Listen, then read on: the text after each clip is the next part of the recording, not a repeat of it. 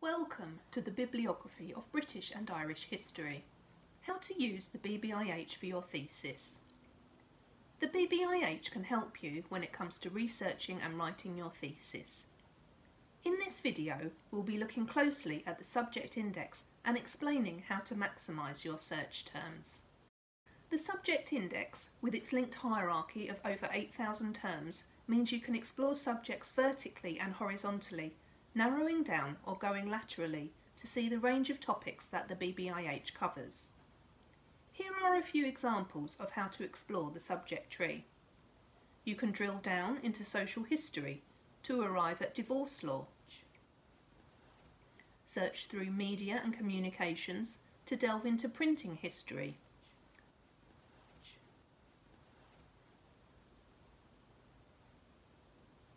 Or go to other major themes to find resources on the history of emotions.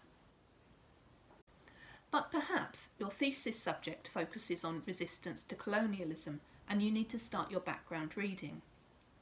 First, go to the subject tree. Click on Imperial and Commonwealth. Already in the second column that opens up, you have 3 different avenues to pursue.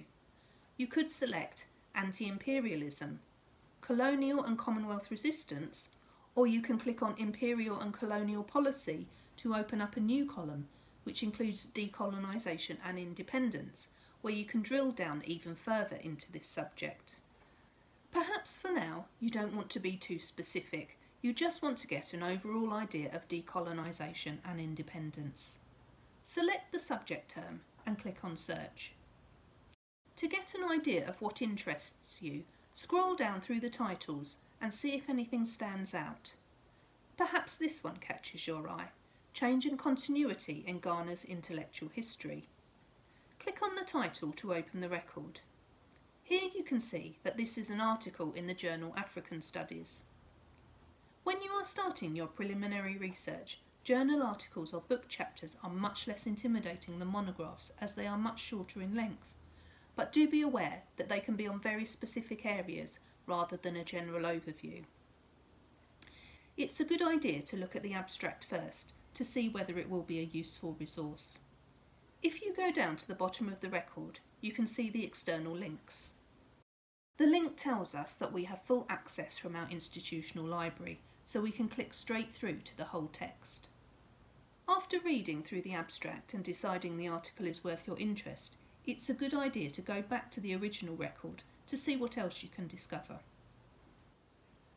You might want to explore the other subject indexing terms here, such as intellectual life, to see what other areas this branches into. Or you can go further up the subject tree to widen the search. You might want to look at more resources on Ghana itself, so click on the linked place term. Another way of exploring places is to go into the place index. Perhaps you are interested in decolonisation in Ghana and its surrounding neighbours and want a list of resources that cover those areas. Click on the place name tree and go to other countries. Select Africa and then West Africa. Then select all the countries you think might be relevant.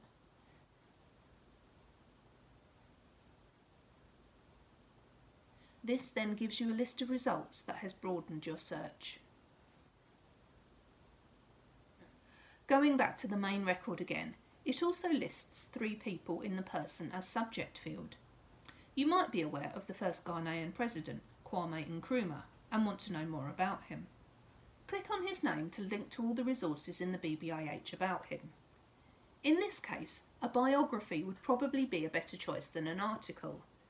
If you go to Refine Search, you can filter down the results into monographs only. BBIH records also have links to reviews, so reading the review can give you a better idea on whether it is worth investing your time in the monograph. The BBIH Person Index also links to the Oxford Dictionary of National Biography, which gives an easy to digest summary of the person in question. Doing your literature review is an important first step in your thesis research, and the BBIH is vital in showing you all that has been written around the subject, listed by date of publication. You can also sign up for e-alerts to make sure you include the most up-to-date research. A really useful way of refining your literature review is to add the search term historiography to decolonisation and independence, to explore how historians have written about the subject and the methods they have used. Another useful search term is sources, which will provide information on any original sources around the subject, such as documents, oral histories and photographs.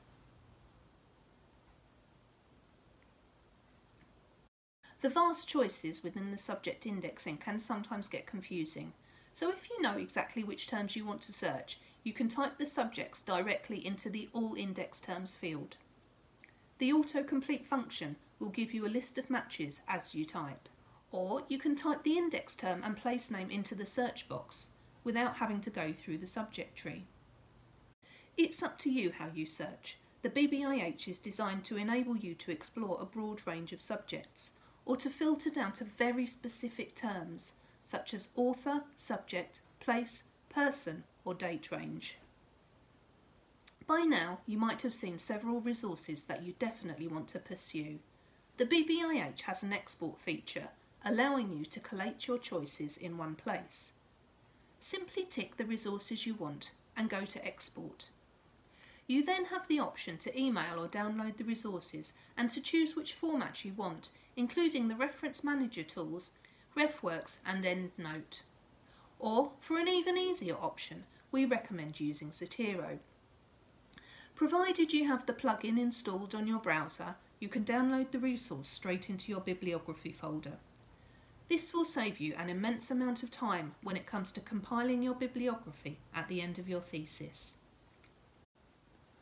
So, to sum up, this guide on how to use the BBIH for your thesis will help you gather resources for your preliminary research and literature review. You can make your searches as broad or as narrow as you want, and the wide range of linked subject index terms means you can go up, down or sideways to explore all related content. Signing up for e-alerts will also ensure you know about the latest research published in your field. You can also use the BBIH to compile your bibliography, saving you lots of time. So from all of us at the BBIH, good luck with your thesis.